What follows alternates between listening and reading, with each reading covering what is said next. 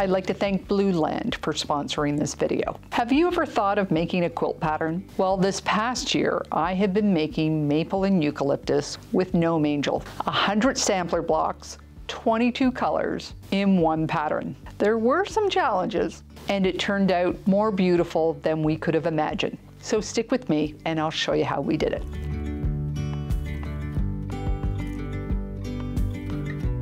Hi, I'm Karen Brown of Just Get It Done Quilts. I give you tips, tricks, and strategies to help you make the quilt that you want to make. And if you like what you see, please click that subscribe button.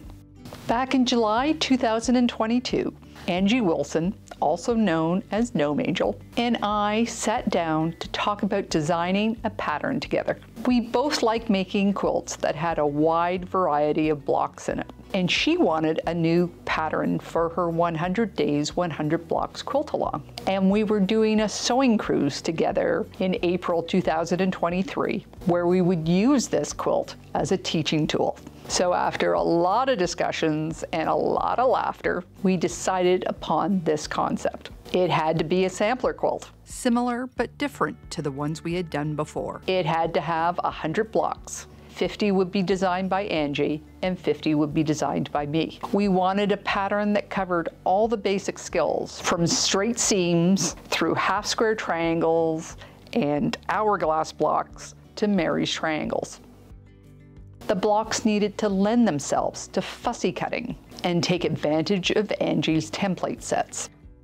And it had to fit the 100 Days, 100 Blocks concept of a different block every day. Now, you might think that we had all the time in the world, because that first chat was well over 300 days ago. But in order to have the pattern available for the cruise and this year's sew along, we needed to have those block layouts locked in by August 22nd.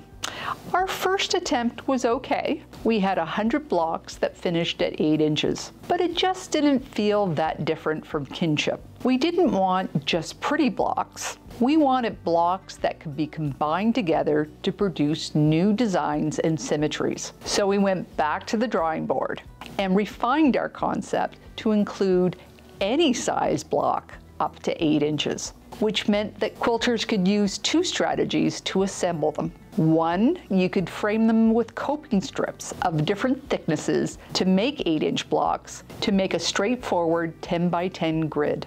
Or you could get creative and combine the blocks together to make bigger blocks and other layouts. And as our initial layouts were done, we realized that our quilt needed a name. And we played around with animal names like moose and koala, bear and kangaroo. Then we tried some food like apple and bananas, maple syrup and pavlova. But when Angie said Maple and Eucalyptus, I knew we had found our title. And when we added a bit more color to the layout, we knew we had our cover quilt. Now we just had to produce the pattern. At this point, Angie and I needed to talk business, specifically copyright. Because Angie already had a production system in place, having previously done Kinship Fusion and Make the Cut. She had a well thought out layout with a graphic designer and a technical editor behind her. So it was agreed that she would own the copyright and I would earn a royalty. And while she worked on the first draft, my role was to make the cover quilt. With all these bright colors, we wanted to use Andover Solids. And we were delighted when Andover decided to partner with us. Andover sent me a color card, which I immediately cut up into color chips. And I'll be honest, playing with color chips is one of my favorite things to do. Computer screens just don't do fabrics justice. They lose a lot of texture and vibrancy. And while I could see them up close with all their color undertones, I know it was frustrating for Angie as we discussed the colors over Zoom. For the blocks, we had to have a discussion about what white to use, and we ended up going with a bright white. But we didn't go to black. We chose this really rich purple called Jam. And these are our final color choices. And they looked even better when the bundles came in. So now we're talking about the first week of January. Angie had produced a first draft of all 100 blocks. That is a layout of each individual block, the cutting instructions and the assembly diagrams. Now, I had the challenge to follow the exact instructions and test the results.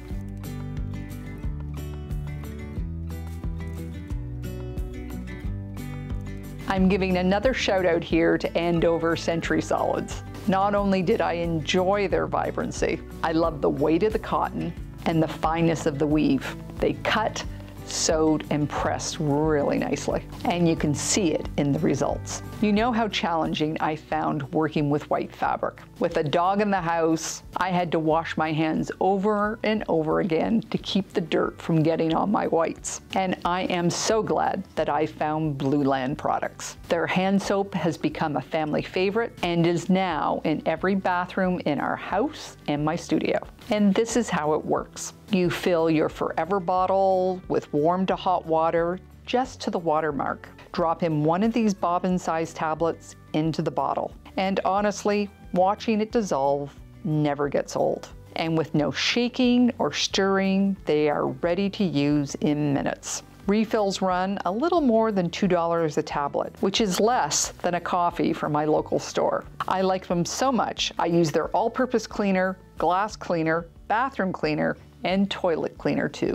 Not only is it affordable, effective, and sourced from clean ingredients, Blueland uses no single-use plastics in any components, from bottles to tablets, wrappers to shipping materials. And these boxes are perfect to be repurposed as project boxes and drawer dividers. If you click on my link below, you'll get 15% off your first kit, and you don't want to miss it. When I came back from QuiltCon, Angie had finished off the second draft of Maple and Eucalyptus. Before we started this project, I had no idea what a colossal job it was.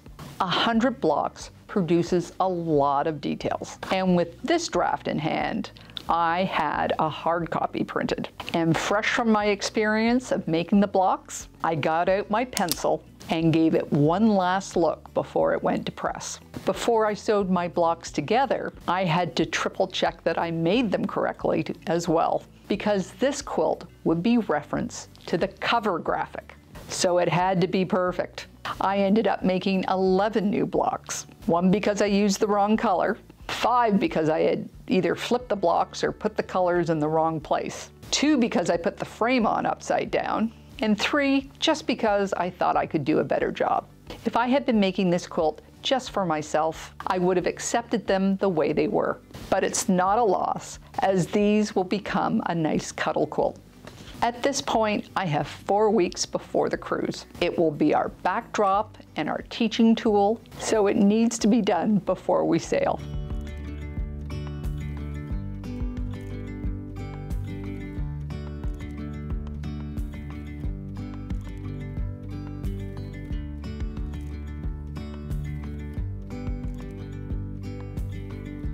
As per usual, I am struggling to find a quilting design. There's a huge variation in value in this quilt, from white to dark purple, 22 colors in total, and a square grid. I want something that will highlight the blocks and how they're made. So that means that the straight line quilting and the pantographs are out. And with the clock ticking, I realized that I need to do something custom. While my brain is trying to figure out exactly what that is, I make the backing from some Allison glass fabric. It's 43 inches wide, so I will need 2 lengths sewn together. Because this graphic is laid out in a grid, I take the time to do some fussy cutting so that the circles align. And now it's time to get it loaded on the frame.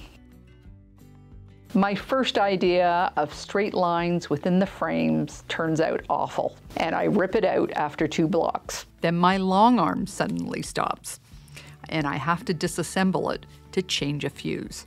So I pivoted, echoing the frame of the block and adding some free motion quilting inside. And I decide to change the technique with each color. And though this idea was within my skill set, I need to change the thread with each colored block. I also needed to keep everything square. I had put so much effort into making the blocks well, I didn't want to get sloppy on the home stretch. So unfortunately, This part of the quilt took way more hours than I had initially planned. I finished off the frames with just 2 days before we sailed. But then I had the blocks to quilt. For these, I got out my rulers. I did a first pass with the dark purple, then the white, then the orchid, and then the gray. And truly, I only had time for the bare minimum. At 4 a.m. on the day that we're flying to Fort Lauderdale, I am squaring up the quilt and attaching the binding. I think I had 2 hours sleep before we needed to get to the airport. And I finished hand sewing the binding in my hotel room and the first night on board the ship. We had a wonderful class of students on the cruise. Everyone worked hard to stretch their skills, and they have the blocks to show for it.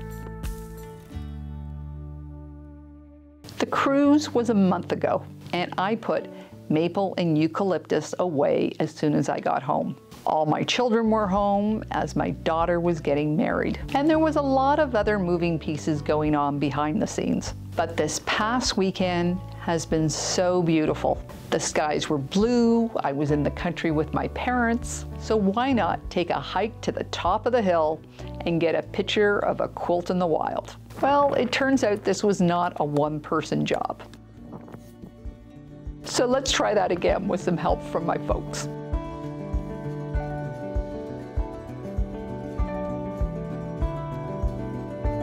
I don't know about you, but it took my breath away. All the hours invested in the making was worth it. The colors, the blocks, the layout, it all works. Thank you, Angie, for bringing me along this ride. We made something beautiful together. If you would like your own copy of Maple and Eucalyptus, I will include the link in both the description below and on my website. You will also have access to 3 bonus layouts: bananas, bonkers, and falling leaves. Pre-Quilt also has coloring pages for this quilt, where you can play with your own colors and fabrics and design your own layout. I hope that you will join in this year's 100 Days, 100 Blocks Quilt Along, and you'll find everything you need to know at gnomeangel.com. Frequently asked questions, where you can get the templates, and more. Angie is the queen of the quilt-alongs, an amazing quilter and fussy cutter extraordinaire, and you'll be in good hands. Take care, and I'll see you next time.